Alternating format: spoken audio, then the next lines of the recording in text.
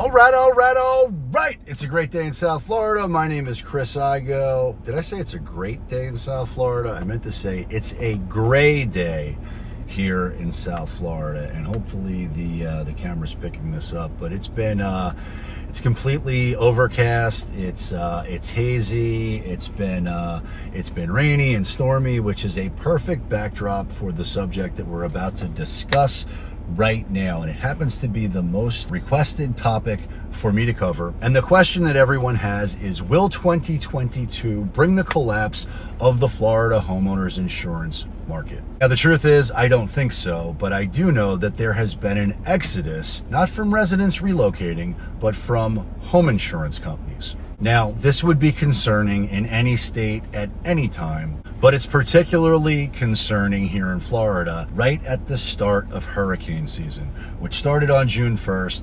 Right now it's June 9th, so we're in hurricane season. Now, rather than panic, this video will share why the Florida home insurance crisis is happening and exactly what you can do to prepare for the possibility of receiving a cancellation or non-renewal notice on your homeowner's insurance policy. Now, full disclosure, Florida has always been a complex home insurance market, but recent issues are pushing the state's market to the point of collapse. Since 2017, there have been 6 property and casualty companies that offered homeowners insurance in Florida that were liquidated. And there are 3 more in the liquidation process in 2022.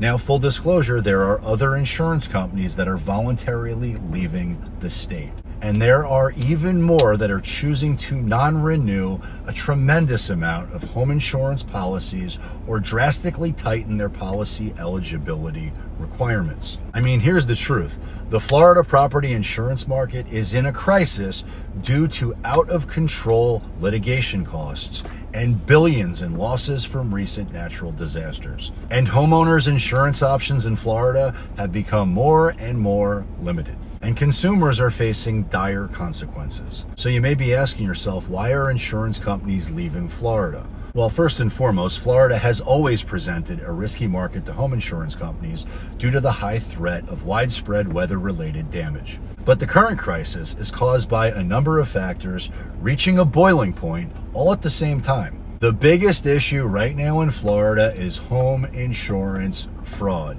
which is driven by fraudulent roofing claims. Recently, the governor of Florida, Ron DeSantis, stated that although Florida only accounts for 8% of the country's home insurance claims, it's home to 80% of the country's home insurance lawsuits. And many, if not most, of these lawsuits are totally fraudulent. Now, here's how the scam works. Roofers go out there and they canvass neighborhoods and they offer inspections to unsuspecting homeowners. And these contractors inevitably find damage on the roof. And they often promise a free roof to the homeowner, claiming that they can have the home insurance deductible waived. And then the homeowners are pressured to sign an assignment of benefits form, which gives the contractors the right to file an insurance claim on their behalf. From there, a claims adjuster from the insurance company inspects the alleged damage. And the adjuster inevitably either finds no damage or far more minimal damage than the contractor found, and that the claim payout is less than what the contractor demanded. The contractor then brings legal action against the insurance company and demands a claim payout for the contractor's original quote. Now, bear in mind, the homeowner signed away the benefits to the policy to the contractor. So the contractor doesn't need the homeowner's permission to do any of this, which then puts the insurance company into a position to make a decision. It can go out there and pay the legal costs to fight the lawsuit or pay the cost to settle out of court. Either way, the insurance company loses money due to the legal action. And these schemes are real and they're happening more and more frequently, which puts more financial pressure onto the insurance companies, especially in a state with high claims costs due to weather-related events. Florida property insurers are projected to post a cumulative underwriting loss of $1.7 billion for 2021 due to these runaway litigation costs. And the governor's office reports that for 2 consecutive years, net underwriting losses have exceeded $1 billion.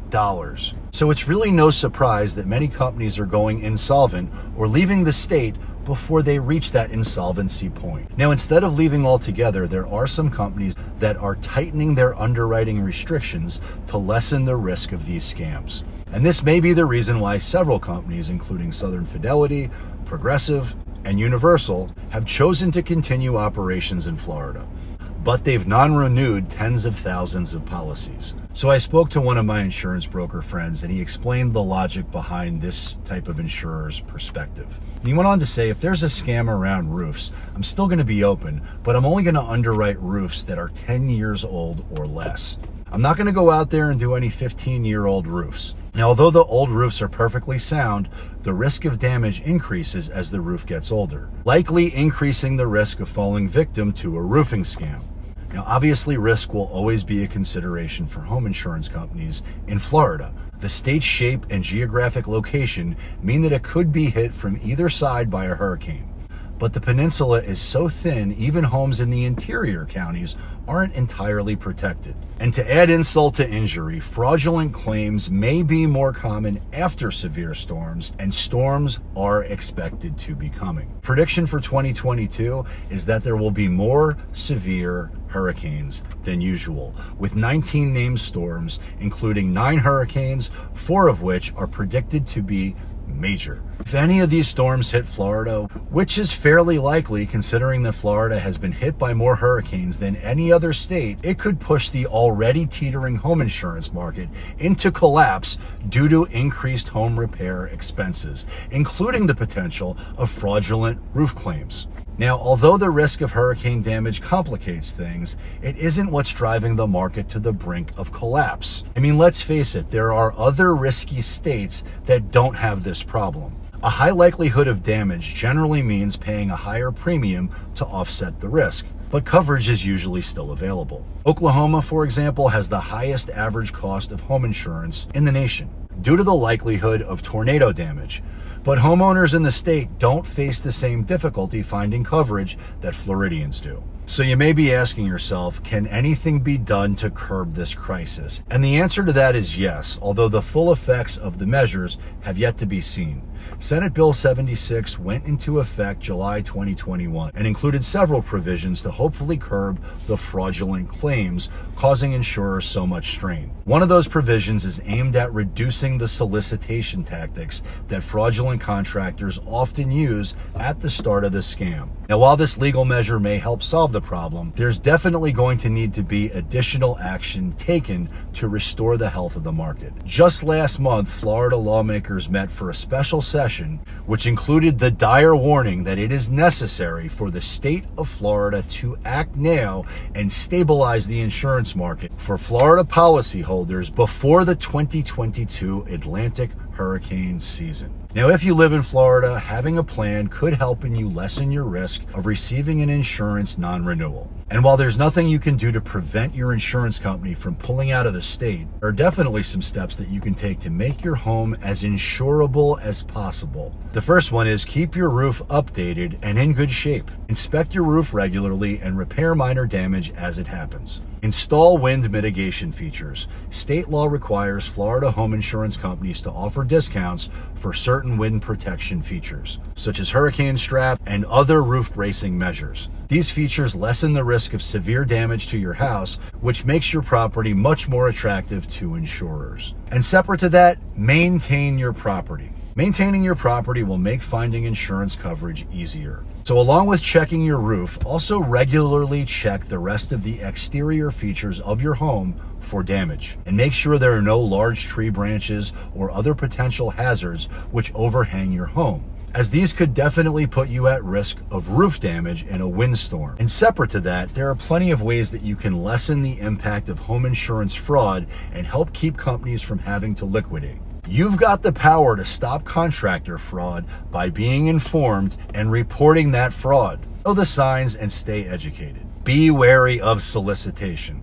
While soliciting business is not against the law, contractors who canvass neighborhoods after storms, and especially those who offer incentives and rebates for an inspection, may be part of a scam. The truth is, anything that sounds too good to be true is too good to be true. And the idea this isn't hurting anyone is just utter nonsense. If you have a concern about your property, you should contact your insurance company. If you think your home sustained damage after a storm, definitely contact your insurance company. And whatever you do not sign an assignment of benefits form. And here's why. By keeping control of your policy, you get to decide if a lawsuit is filed, which vastly cuts down on the fraudulent litigation which exists. Now, bear in mind, these forms are often buried within otherwise legitimate-looking contracts. But once you've signed, that form is legally binding. So it's really important to read everything that you're asked to sign. And if you're getting pressured, that's not a good sign. Do not let a contractor simply point out a signature section on paperwork or scroll past the details on a tablet screen. Make sure you read the entire document carefully. Keep in mind, some companies offer a discount if you agree to make your policy unassignable. Which brings us to our final topic, which is what should you do if your home insurance has been canceled? If you've received a Florida homeowner's insurance cancellation, you must act quickly. With hurricane season approaching and the insurance market in turmoil, getting another policy could be difficult, but it's totally doable and totally possible. It's important that you work closely with your insurer or your insurance agent to see what options may be available to you.